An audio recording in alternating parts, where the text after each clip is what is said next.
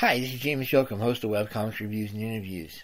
And tonight, we're looking at horror tropes and how they should work. So sit back, relax, and let the Geek Fest begin. When you visit a theme park, you usually go straight towards the roller coaster. Yeah, you might stop off or two, but you're going to hit the roller coaster. Because no matter what, you know that if you hit that roller coaster, you know it's going to go up, you know it's going to go down, you know it's going to go around, you know it's going upside down. Heck, you know it's going to go loop to loop. But you can count on the fact that it's going to shock you and it's going to thrill you, and odds are it's going to cause you to want to throw up. That's all part of the ride, all part of the excitement. But even though it's ultra predictable, and let's get real, you've had more than a major opportunity to study it as you came in, so you have a general idea what's going to go on. That actually helps build up a lot of the anticipation. And once you've got that anticipation up to a fever pitch, you know, right when you're about to board the ride and just take off and go for it, well, at that point, the ride starts really kicking in. The basic gist is that there's a little bit of a ritual to it. And that's the same way with a lot of the horror comics. A lot of people, when they start reading the horror comics, it's not just something you read on the bus or, you know, on the way to work or whatever. It's not something you're going to be reading in the library. I mean, if you have to, sure, but let's get real. A lot of the fun with a good horror comic is taking a late night, turning off all the lights except for the one you need, getting under something comfortable like a good old-fashioned wool blanket, and making sure you've got something that to drink and eat nearby. Because when you sit down and start reading the horror comic, you're going to try to read it from end to end as much as possible. And that's actually sort of the fun of it. You know, it's a literary version of a campfire tale. Reading the comic in and of itself isn't fun. You've got to go through with all the little rituals.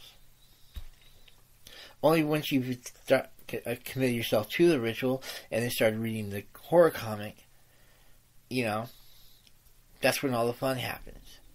Now, admittedly, there's a lot of stuff you can't do in a horror comic that you can do in a more cinematic thing. Like, jump scares just don't really work too well. You know, we see the cat come out and everybody has a heart attack. Well, when it comes down to it, you know, a horror comic is all sorts of fun. Well, taking a step back for just a moment, if you're serious about horror comics, what I sort of suggest are two things. One, going back and all the way back to the 50s and grabbing the EC comics. In 1954, the seduction of the innocent implosion happened and killed a lot of comics. Unfortunately, this meant that horror comics had to go because they were just way too scary. And so they didn't really get going again until roughly the 1970s again, when you could actually start having supernatural elements. However, EC comics were probably the scariest of the lot and definitely checking out. For a little bit more modern take, well, keep in mind a lot of EC comics will be translated into the small screen thanks to HBO's run of Tales of the Crypt. And if you can track that down, definitely do so. While you're at it, track down the original Creep Show. Again, you're going to be seeing a lot of the old comic stuff, even though they're comics written by Stephen King, which is sort of cool in and of itself. But Creep Show also tends to be really close as far as trying to keep a lot of the comic things going on. And so it tends to get a little bit funky here and there, but definitely worth a ride. Like I said, it's a roller coaster thing. You know it's going to be predictable. You know the tropes. But you're going to have a little bit of fun with it. So again, the big three there are EC Comics, Tales of the Crypt, and Creep Show. With that in mind, I think it's going to be a little bit interesting as a writer to sort of explore the tropes of the average horror. Not necessarily because... See, one of the problems with having a trope is that even though it's a really great little shortcut and it provides a nice sense of familiarity, and once you establish a sense of familiarity, you know, so this is the area of the familiar, you can then take that little bit of familiarity and use it to catapult people wherever you want to. At that point, hey, they're going to suspend disbelief a lot better as long as they know they've got something that they can touch on. So,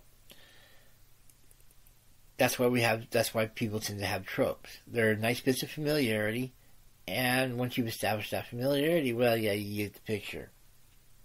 The only problem is that over time a lot of tropes become cliches.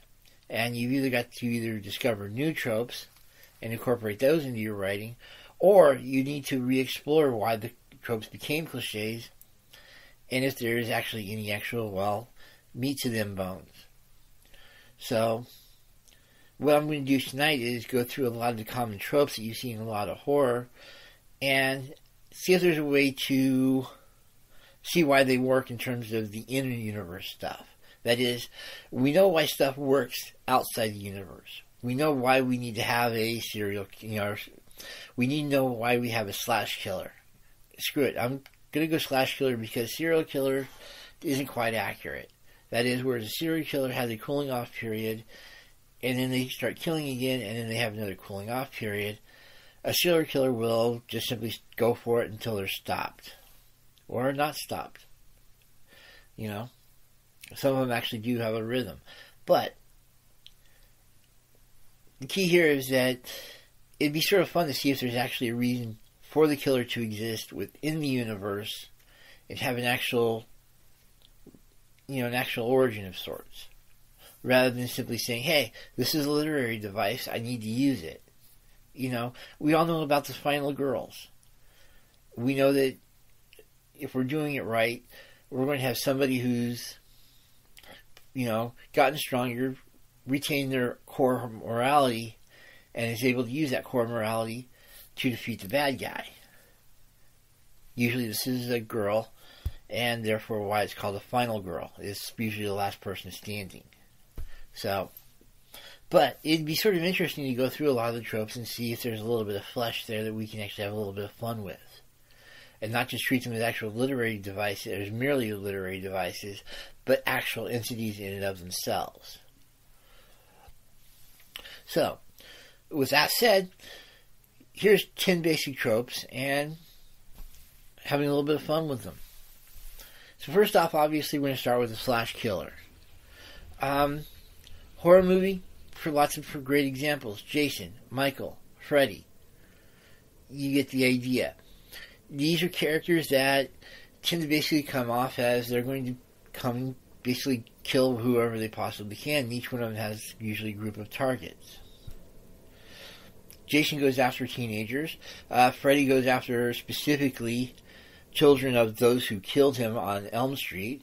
And Michael has an even more select group where he happens to go after living relatives and anybody who gets in between him and those relatives.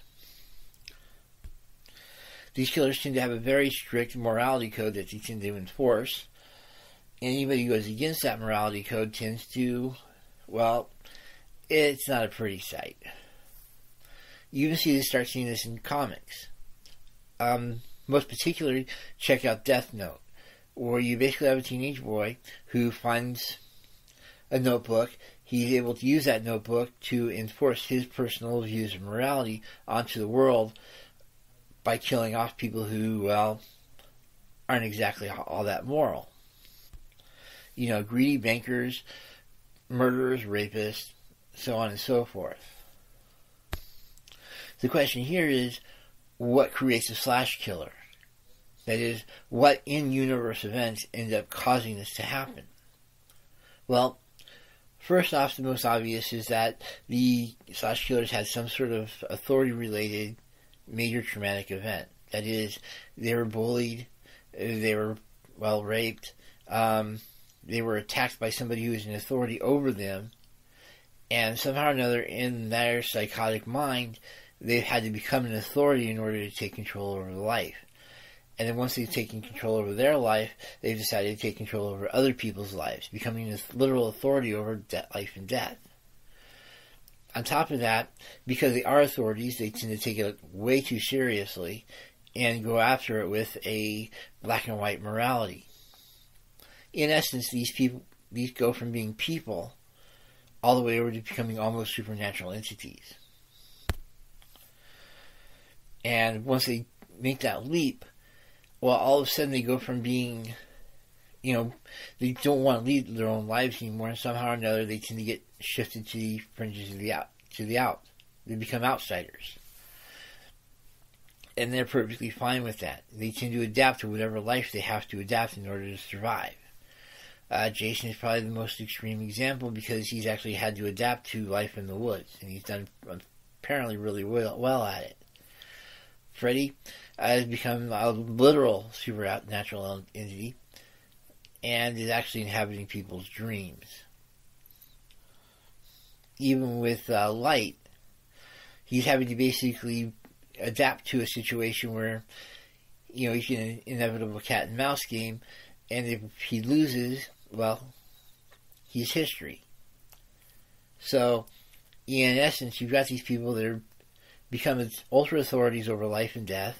They've got black and white morality over which they become a judge, jury, and executioner to those around them, and they've gotten really used to surviving in the fringes of society. Sort of scarier when you think about that they actually have some sort of actual psychology going to them, isn't it? On the other hand, the person that they're end up going to being opposed by is, of course, the dreaded final girl. Now, final girl doesn't necessarily have to be a girl. It can be a boy, as long as it's an opposing force. In essence, these are usually sought out by the final girl actually ends up helping the slash killer indirectly. And you're going to love this. First off, the slash killer is going to notice a group of, targets. Let's go with teenagers because we're going to be using them a lot. They're just convenient. And let's get real. The older we get, the more we tend to appreciate the slash killer. Who hasn't met a couple of teenagers they've wanted to see grisly things happen to? You know what I mean? So, with that in mind, what we're looking at is the slash killer will actually tend to focus on some sort of, final girl who is a shining beacon of morality. He'll notice that all the teenagers around him, or around her rather, have, definite moral failings.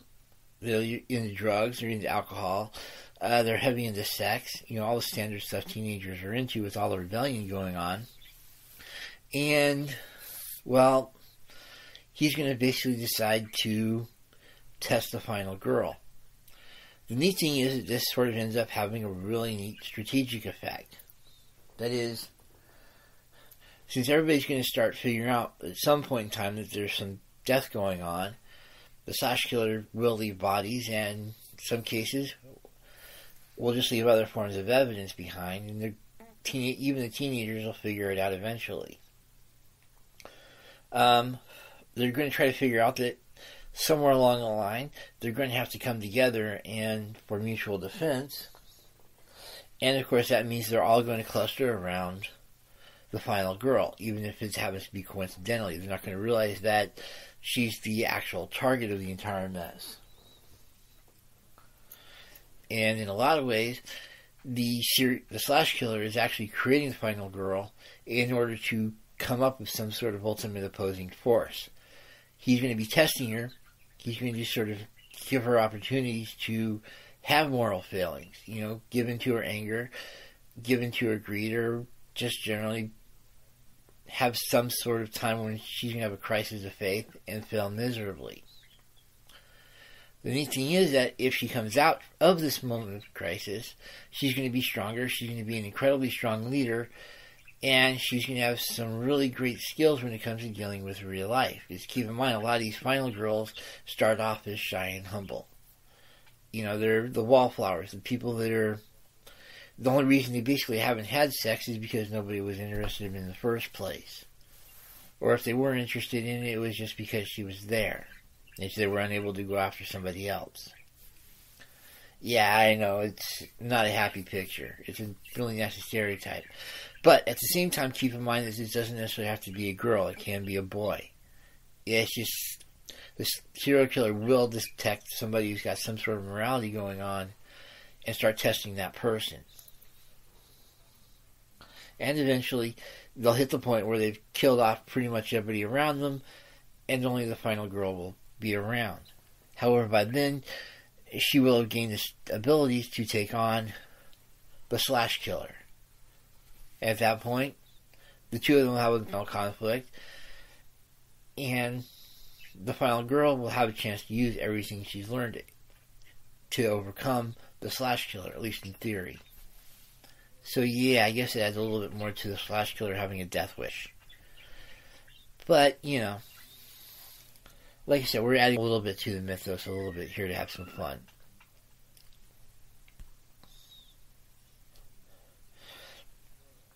In general, we're going to talk two major groups when it comes to the people we're actually dealing with. Obviously, we're going to be dealing with teenagers. And the reason teenagers are usually selected isn't just because of their obvious moral failings. Notice I'm not saying these are necessarily bad moral failings, because everybody has to make mistakes in their lives. It's just in this case, the teenagers are, well, the consequences are a lot more dire. The reasons teenagers are used are, well, besides everybody wanting to see teenagers die horribly, are usually because teenagers are a lot more curious than everybody else. That is, they're trying to explore. They're trying to figure out who they are, trying to figure out weird things about the area. They're looking for new experiences. At the same time, they're trying to rebel, usually by trying to figuring out what the taboos of their culture are and then breaking them. Note that we're usually talking teenagers who are underage drinkers, who are using illegals. Well, sex is obviously a major taboo until you're married, at least in theory. By breaking these taboos, they're hoping to assert their maturity, which is sort of ironic when you think about it. At the same time, they're definitely attracted to danger. Again, that curiosity, breaking taboos, danger. They're trying to find dangerous places and explore them. Not just because they want to figure out what's going on in that place, but also because exploring that place gives them a chance to break taboos that they've been told not to do. How many places that a teenager goes into have they been told explicitly not to go to, for example? Or what laws they've been told not to break that all of a sudden they're now breaking. And, of course, obviously they're looking for privacy so that they can commit the various sins that they want to commit. These are not things that they can commit to in, daylight. Okay, sometimes they can, but let's get real. The hit and run accident where somebody dies or at least the body disappears. Usually late at night. Or, breaking the supernatural law of you're not supposed to do this, this, and this, and all of a sudden teenagers do that, that, and that, and bad things start happening, If they've done something they were not supposed to, they've broken a taboo, it's had dire consequences, and even though they don't quite know about it yet, all this has happened well out of the sight of regular people. So, which is actually sort of not a bad thing to happen. I mean, if we're looking at it from a plot thing, that limits the characters. On top of that, it makes whatever it is a secret, and therefore something needs to be hidden. All of this works really well story-wise. But, notice how it's built off the actual psychology of the people that have actually committed the sin. On the flip side, you also have older people that come in specifically looking for this kind of stuff. That is, whereas the teenagers have done it specifically trying to break laws and get away with things, you have older people that are actually starting to come in and, explore the area specifically looking for the evil. And, of course, these people have pretty much the exact opposite. That is, whereas the teenagers are trying to break taboos, they're trying to enforce the taboos. They're not necessarily attracted to danger so much as they're trying to eliminate the danger.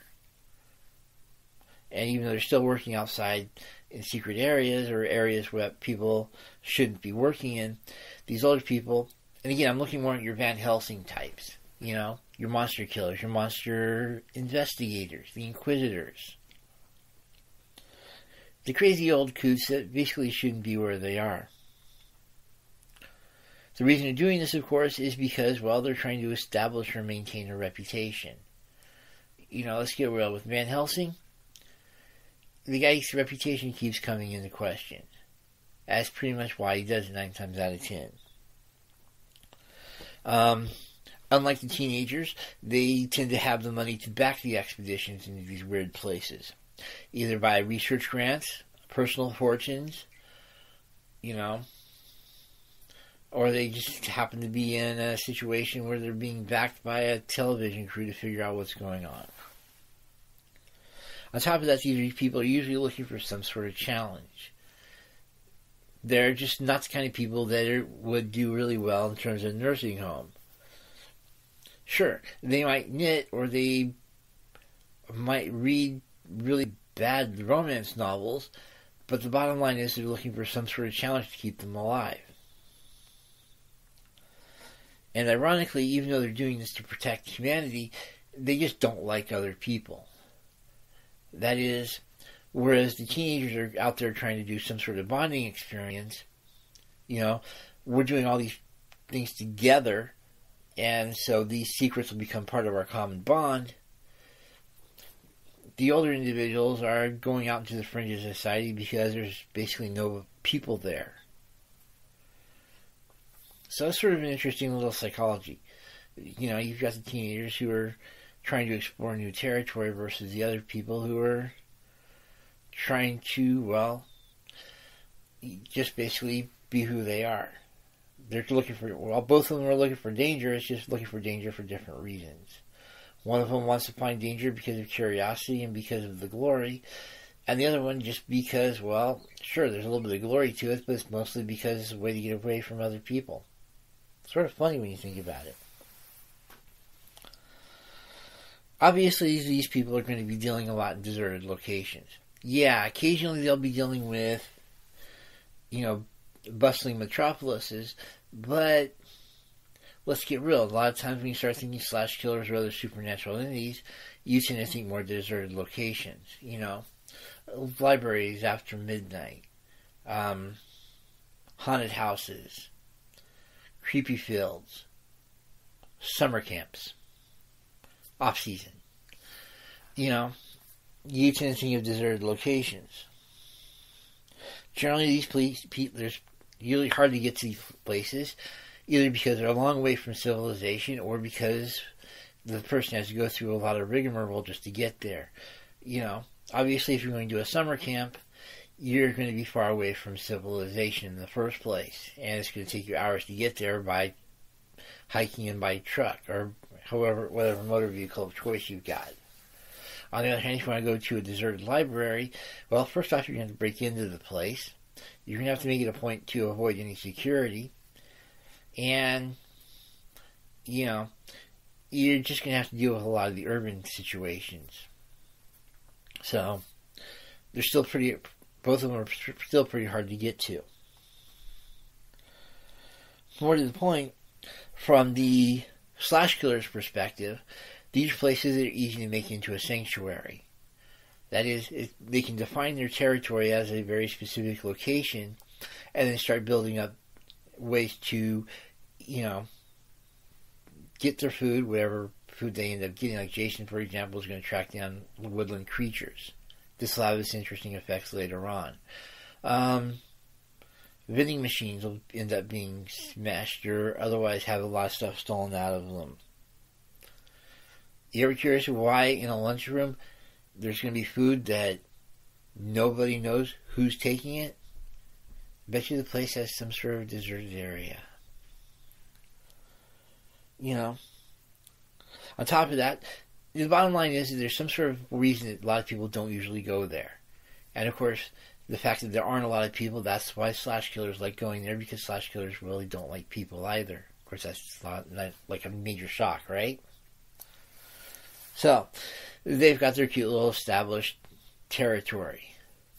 Other people come into that territory, they're going to get judged by the slash killer, and 9 times out of 10, they're not going to be leaving that particular territory.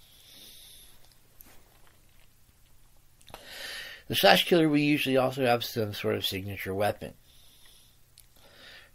Obviously, this has some really nifty advantages as far as the slash killer goes, because that means that this person is able to develop all sorts of focused training as far as this particular weapon goes. If it's a knife, they're going to know, slashing first, obviously.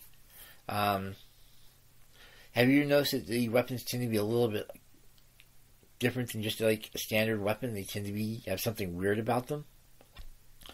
Nonetheless, if they need to find something new, something happens to that weapon, the weapon's usually not going to be too unique. They're going to be able to find new ones. If it's a hook, a fisherman's hook will work pretty well. In fact, that's been used by a couple of killers. Claws, again, pretty easy to synthesize. Jason's known for his machete. Yeah, he tends to use a lot of improvised weapons, but he's best known for his machete. And so on and so forth. Occasionally you will get something that's a little bit more esoteric. The Death Note is obviously a good example of that. But even in the Death Note, they were able to figure out ways of dealing with it in terms of losing it and still getting it back. In fact, there was actually a couple of plot twists developed strictly to that. The obvious advantage to having a trademark is that it helps to add to a little bit of the terror. If you know somebody, a lot of people in that particular area died via hook, that hook is going to create terror in and of itself. Or if you see a lot of slash marks, all those little details add to the reputation of the killer.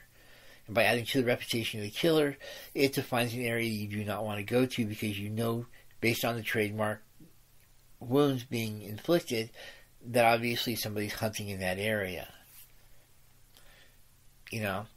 For teenagers, this is going to be an obvious thrust, because there's something they can go into and either try to tackle or try to avoid.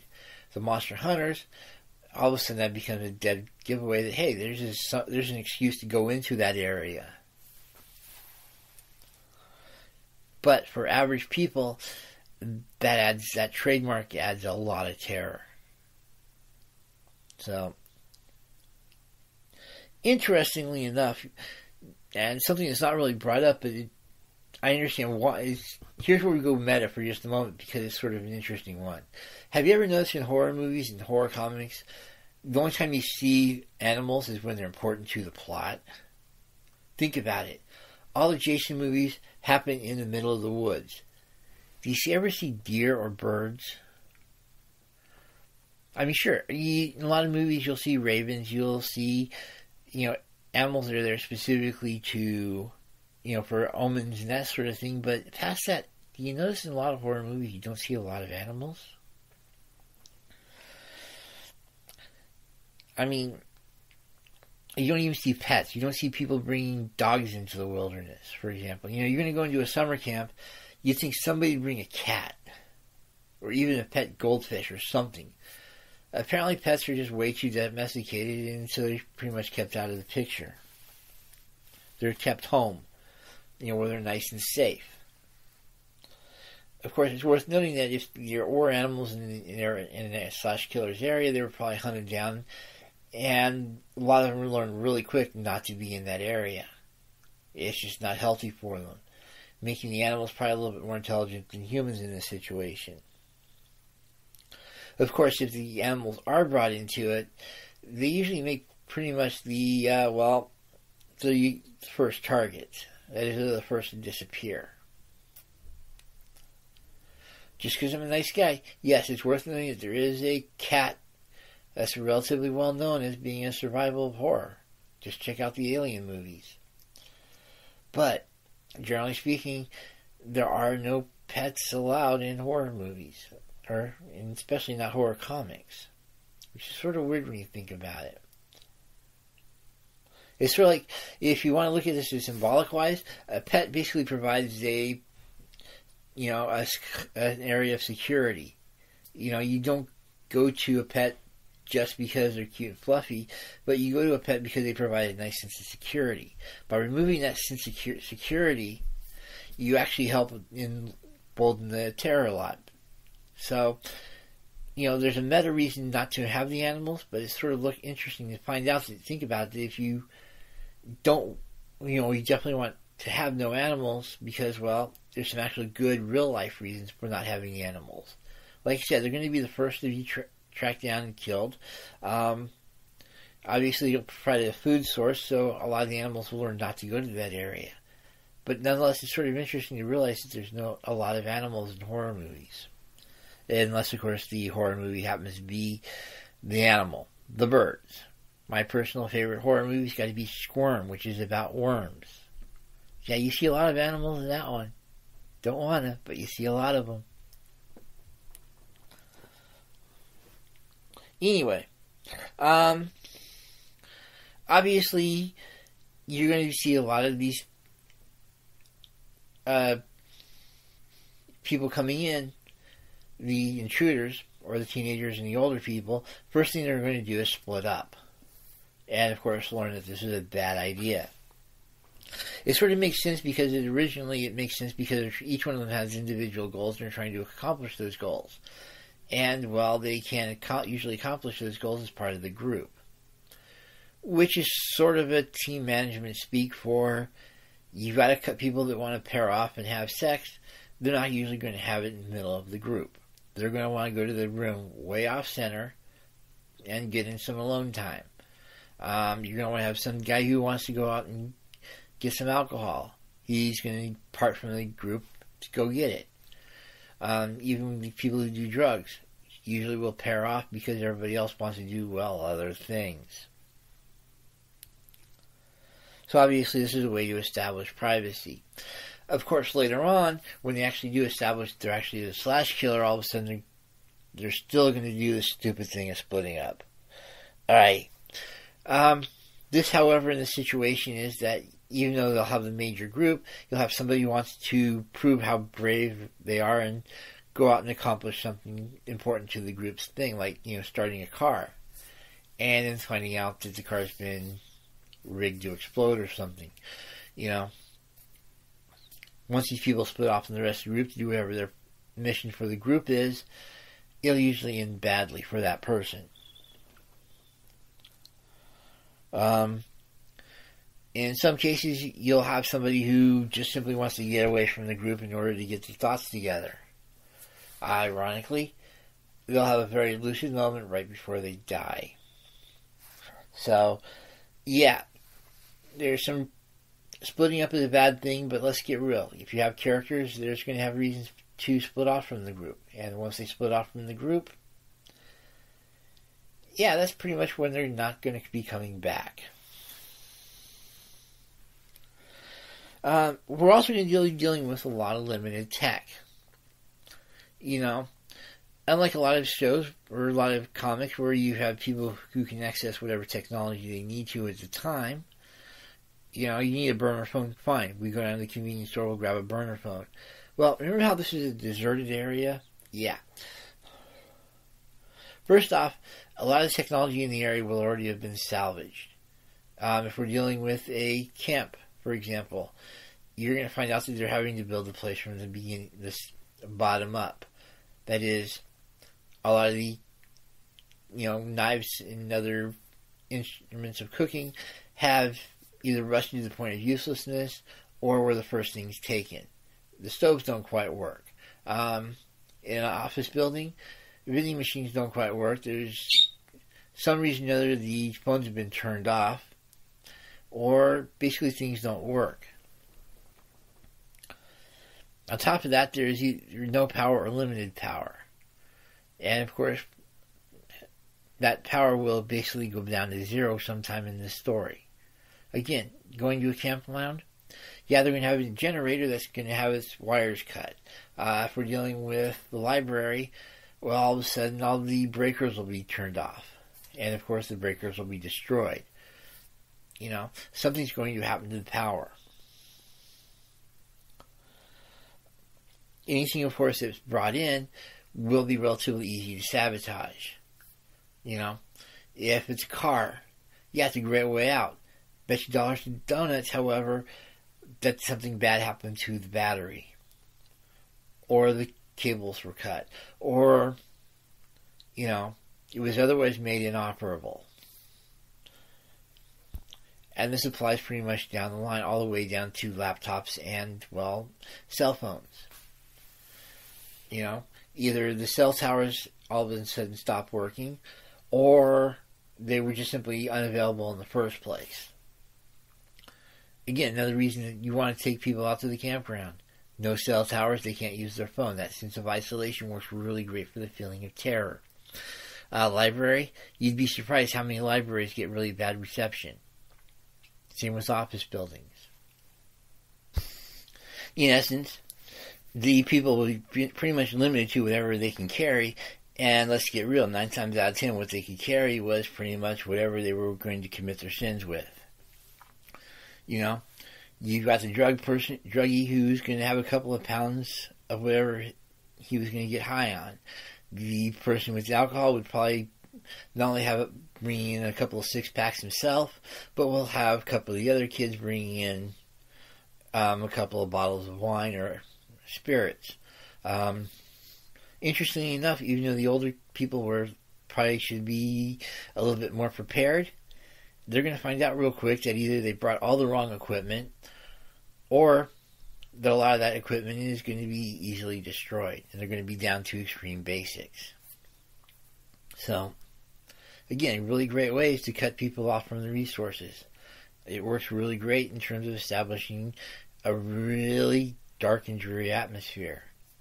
All of a sudden the resources they were counting on are no longer available to them. So, limited technology. Gotta love it. Well, yeah, unless you're somebody in a horror movie. And of course, this means that they're going to have a weapons issue. Obviously, most people don't bring weapons. And when they do bring weapons, well, they're going to basically be whatever they can carry.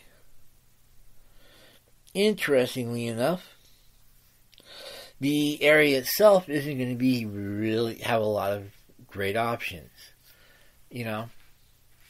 Again, going with the campground, a lot of the various implements of destruction just simply aren't there, and you're pretty much left with garden tools. And yeah, the killer will have found the ones that actually are really effective in terms of weaponry. And clue you in on something. If you have to define your weapon as something that has one really good swing, and it's going to do damage, yeah, that's probably going to be the worst item available. I'm looking at your hose. Your rakes.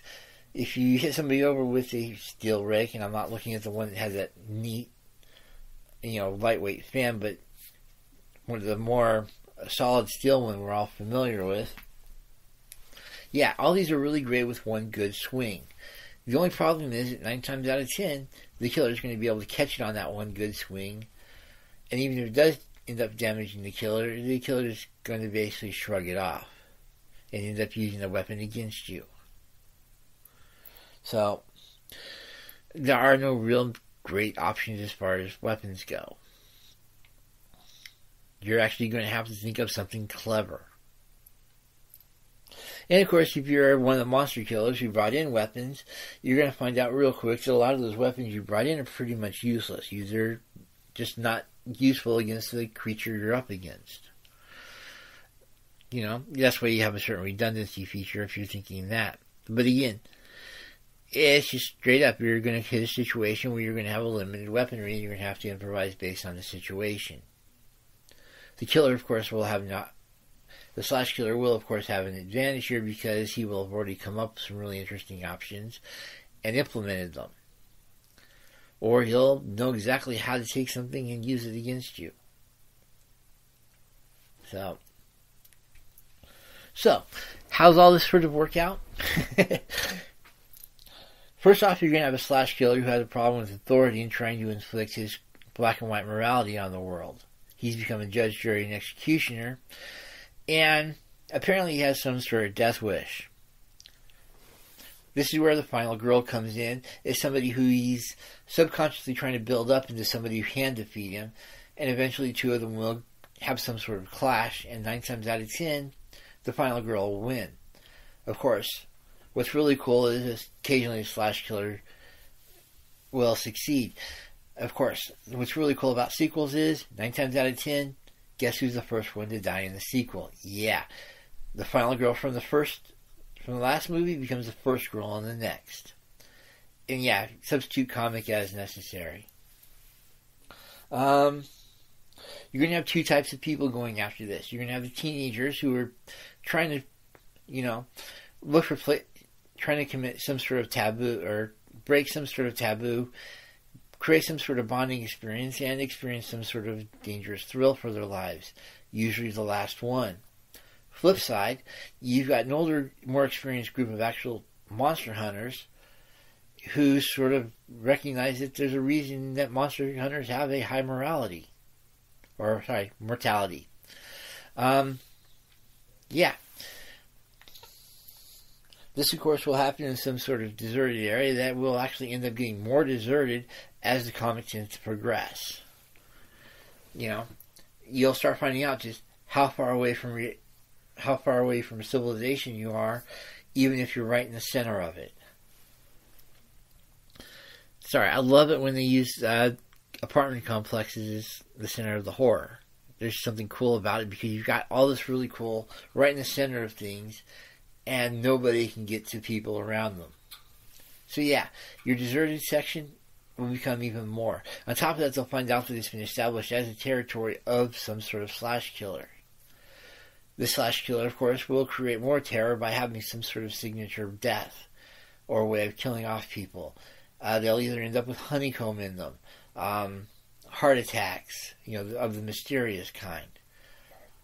They'll have situations where they've had this really gruesome death, but there's no way that the killer could have gotten out.